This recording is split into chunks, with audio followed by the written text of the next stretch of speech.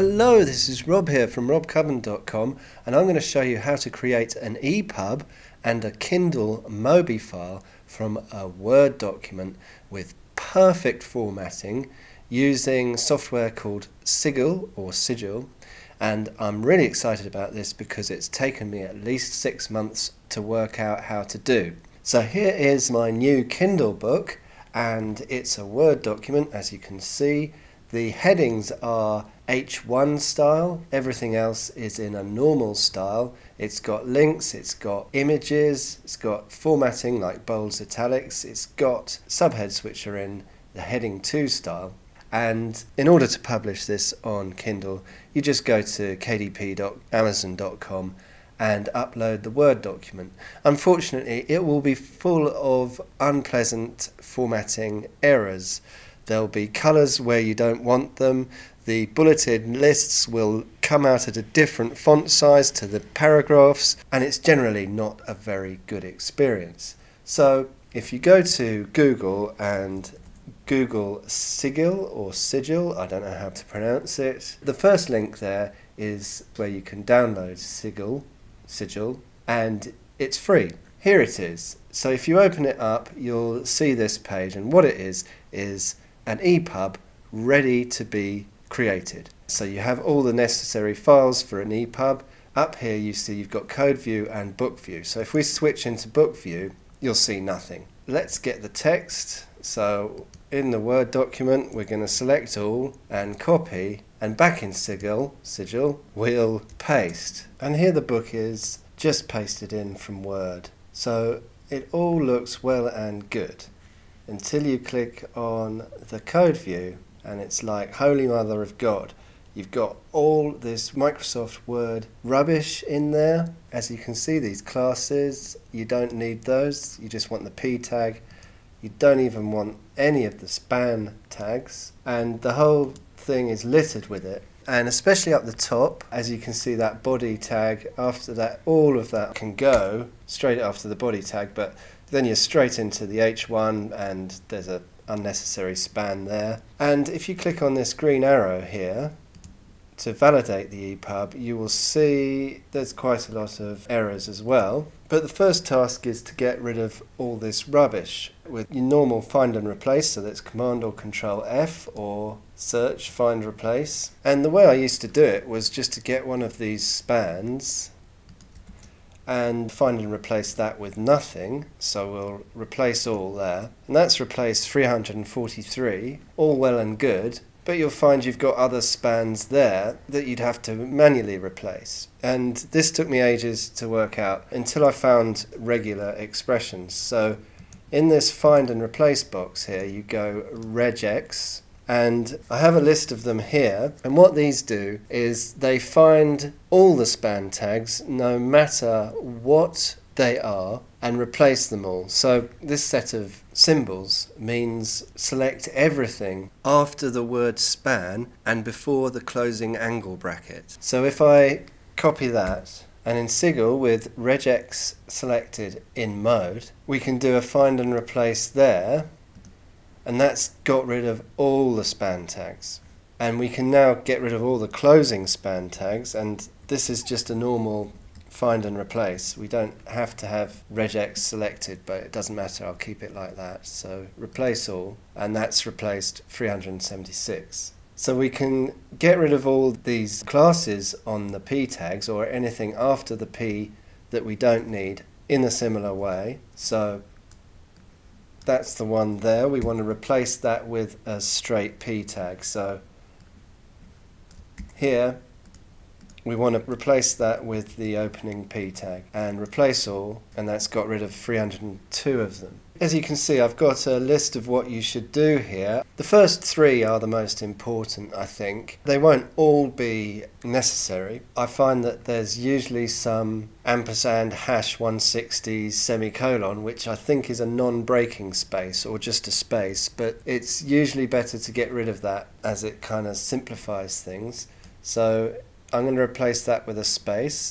So I've just hit the space bar there, and I'll replace all of those. and there were 87 of them. So we've cleaned up the HTML here pretty much. There seems to be annoying things like this. Let's do a find and replace on that.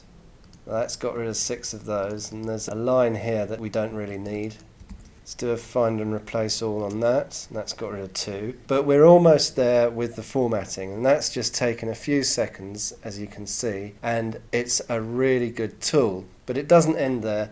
There's a lot of other things we can do in Sigil to create this perfect ePub and Kindle Mobi file. Let's validate it again, and we've only got 5 issues here, so that's pretty cool. And if we look into the book view, everything is looking pretty good here as well. But first of all, I'm going to do the metadata, which you just click on there, and just put in the title and the author, and I'll leave it at that. Another thing you should do for an ePub is to create a table of contents, and all you do is Tool, Table of Contents, Generate Table of Contents, and here you can just select up to level 1, and that will select all your H1s.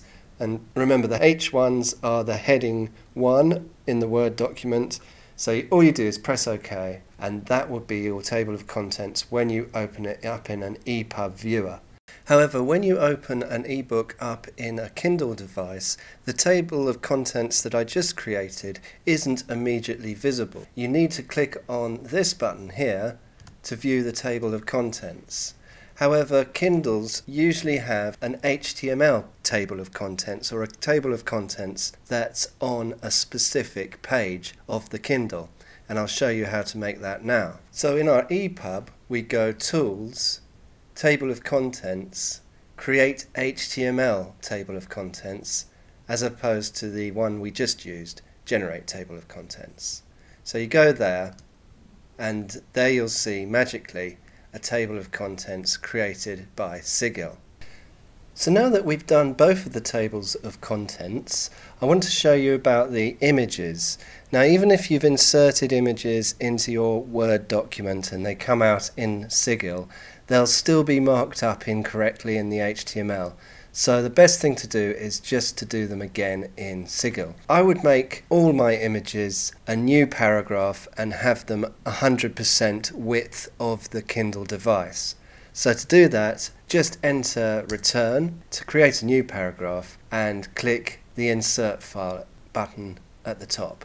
Then click other files and navigate to where your image is on your hard drive. Remember to choose images that are about 500 or 600 pixels wide and aren't bigger than 127K. And that will insert the image into your ePub. And if you have a look at the HTML view for that image, you see it's very simple. There's no height or width specified. I'm going to take away that break because we don't need it, and I'm going to enter a better alt text as well. But apart from that, that's fine. And another thing you can do to make sure your images display correctly is to put a CSS declaration to make sure the width is 100%. And to add any styles, have a look in this folder here, and in this case we'll see that Sigil has created a style sheet for the HTML table of contents that we created. However, if you don't have a style sheet, right click there and add blank style sheet. Another point to remember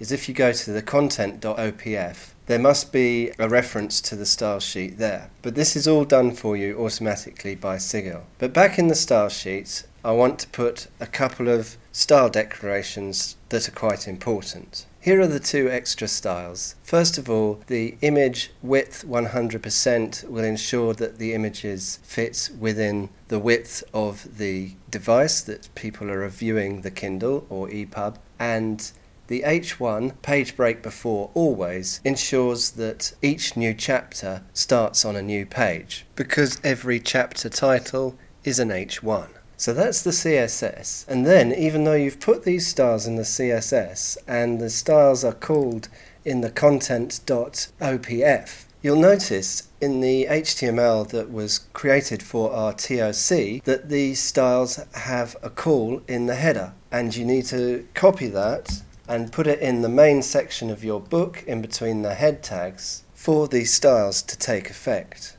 Another thing you can do, which I won't be doing because this ePub is going to KDP, but if you are creating an ePub, you should always add a cover, and you do that in the same way as adding an image. And in order to preview how the ePub might look on various Kindle devices, as well as convert it to a Mobi file, the file used by Kindle, you need to Google Kindle Previewer. And then if you click the first link there, you can download this free software from Amazon. So if you go Open Book in Kindle Previewer and select the ePub we've made with Sigil, it will actually create a Mobi for us and show us what it looks like. So you get the title at the top of all the pages, you get a table of contents that clicks through to all the relevant pages, and you get a nicely formatted Kindle ebook where all the text will be the same. If it had any bullet points, they'd all be the same size text as the body copy. There's a couple of bullet points there. And you've got links and subheadings, H2s, and headings, H1s, and the new chapters starting on a new page. And everything is as you would like it. So I hope you enjoyed that. That's how to create a Kindle Mobi by making an ePub in Sigil from a Word document. My name's Rob from robcubbon.com. Goodbye.